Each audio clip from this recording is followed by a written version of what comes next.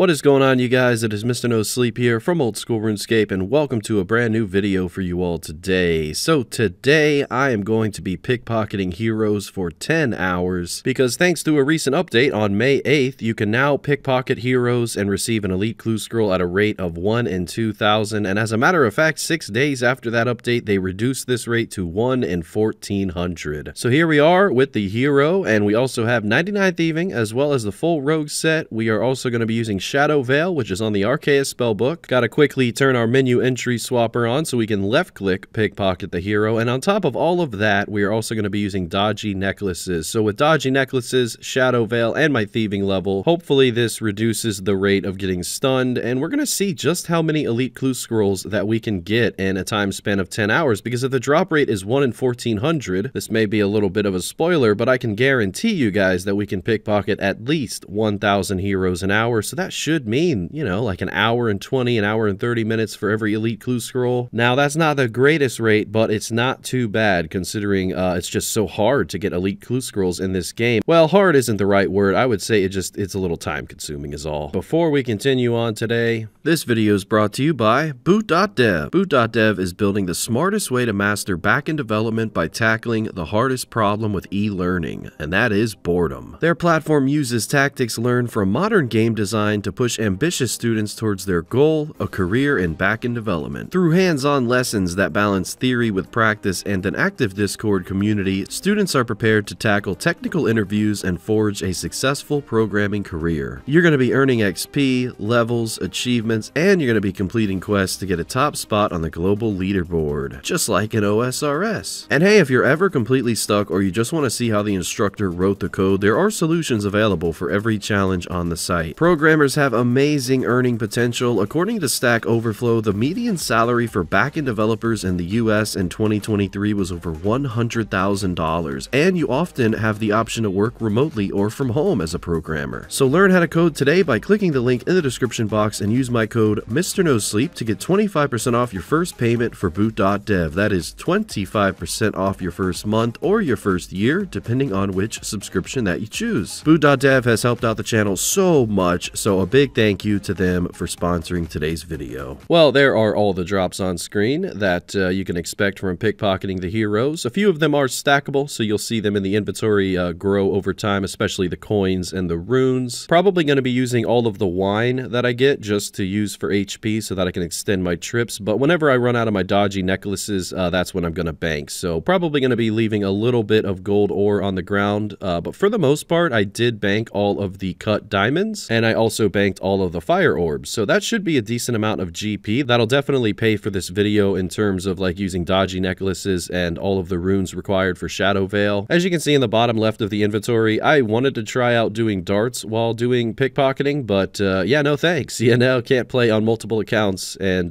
do darts and pickpocket. It's just too much, so don't bother with that if you don't want to. Just always nice to get some fletching XP while skilling. But either way, I was really excited to see that they added this as an update. I mean, you can pickpocket anything and kill anything in the world for hard clues, medium clues, easy, and beginners, but for some reason Jagex has always made it a little difficult to receive elite clues. I think the other method in game that's popular is burning Urium remains, which I just made a video on a few months ago, and you burn these remains to get golden keys, and then you open up chests in hope of getting an elite clue, and you get prayer XP from that, you get fire making XP from that. It might even be profitable, but it gets boring, so let's try out this method today. We just finished up with almost the first hour here. Now, this was a really successful hour compared to my other hours, I will say, just looking at that XP overall. 193k XP somehow, and if you price check all of the loose items, looks like 91k, plus the coins, we're looking at 535k. 1136 heroes pickpocketed in that hour, just about 200 shy of the drop rate for the elite clue, so, but yeah, I will say that was my best hour. Usually I was averaging like 170k XP an hour, I believe, so must have just been on one for that specific hour, but either way, it did not take too long to get our first elite clue scroll. Overall, 1,700 heroes were pickpocketed, a little over an hour and 30 minutes for that. I don't mind the thieving XP as well, and plus on top of that, you're getting a consistent 500k profit an hour, so that's always good, and you do have the chance at the raccoon pet, which I mean, I have no skilling pets on my main, so it'd be really nice. Well, I mean, I have the Chinchampa, but it'd be really nice to add to that collection. It's been dry for 7 years now, so yeah, no, where's my pet? But But guys, I do want to say something about this method. You know how my inventory is full so much of the time just with fire orbs and diamonds and whatnot? So if you're going to be able to get an elite clue while doing this, do you guys know if it's going to spawn on the ground while your inventory is full? Or do you have to have inventory space in order to receive an elite clue? And the only reason I want to ask you guys is because all of the elite clues that were received in this video, I had inventory space. Just so happens that, you know, they didn't spawn on the ground. So yeah, with our second elite clue now, we're just going to be juggling. The second one didn't take as long as the first. I did receive the second elite clue 1 hour after I received the first, so those are going to sit on the ground for the next 60 minutes as long as you continue to juggle them. Even if you log out for hours on end, every time you log back into that same spot, they will be there for you. So we're going to just juggle all of them on the ground throughout this whole video, and then after 10 hours is finished, we'll price check all the loot, we'll look at all the XP, see if we don't get that thieving pet, and then we'll do all of those elite clues. I'm not making them into masters because this video is all dedicated just to the elite tier. Plus, I've done over 500 elites and I never got anything good, so today might be the day. But either way, I love skilling. You guys have seen a lot of skilling content from me this month because Jagex really emphasized a lot of skilling updates related to thieving, mining, agility. I mean, you name it, they did it. So I'm going to cover it. And yeah, I might be doing pickpocketing gnomes for 10 hours for medium clue scrolls. A lot of people are curious how those gnomes are doing, so I might go venture on to the Grand Tree and do that next. But either way, it'll be skilling related for the next video. It was really nice to hit 22 million thieving XP while doing this grind.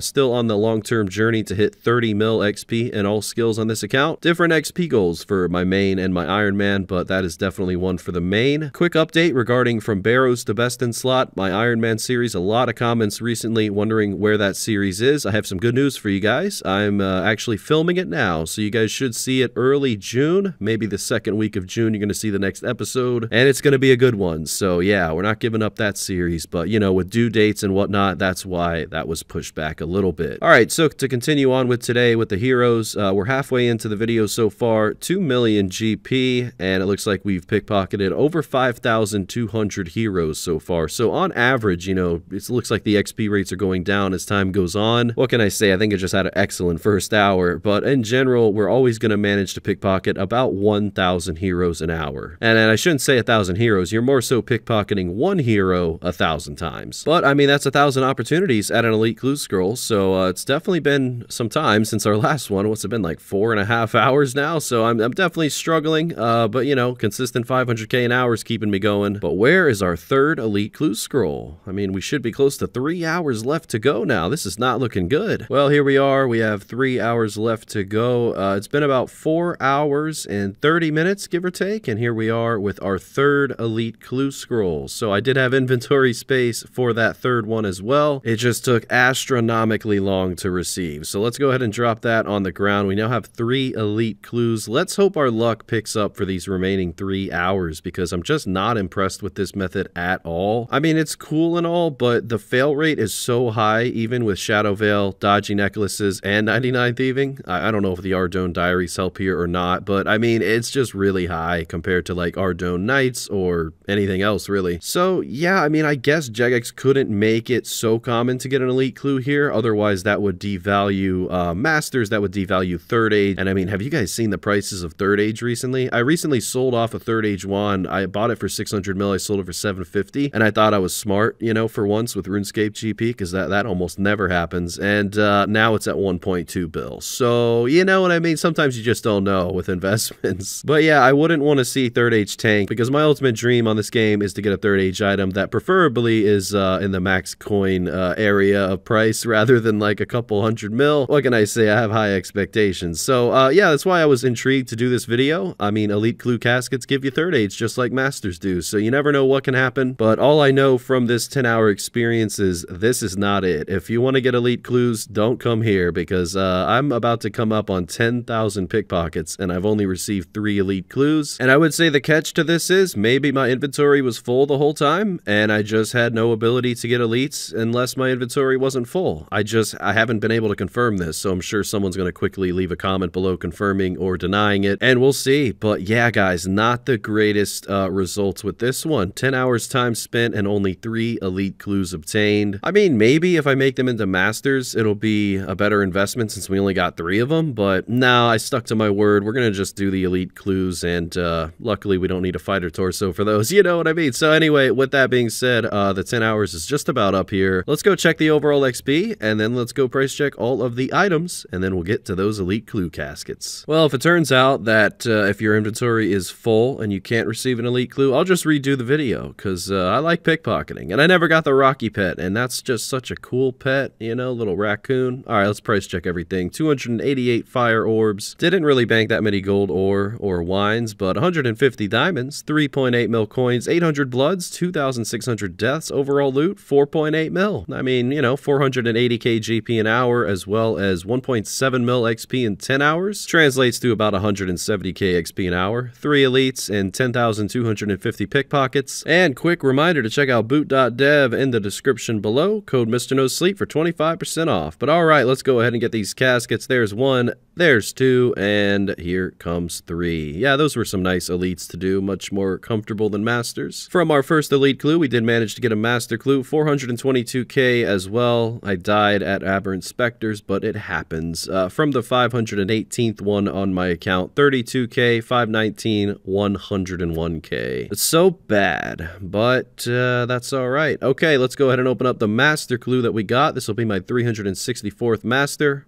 Nothing really from that. So about 1 mil extra from the clue scrolls. Well, that is going to be it for this one, guys. Overall, 3 elite clues in 10 hours. I'm beginning to think that even if my inventory was full most of the time and that was preventing me from getting elites, I still don't think this would be a great method, but let me know in the comments below because I'm still a little confused about that. All right, a big thank you to the YouTube channel members for your monthly support, and a special shout out to LettuceAttak, xXzoticx, and DeceptionZ. See you guys tomorrow with a new one. Until then, Mr. No Sleep out.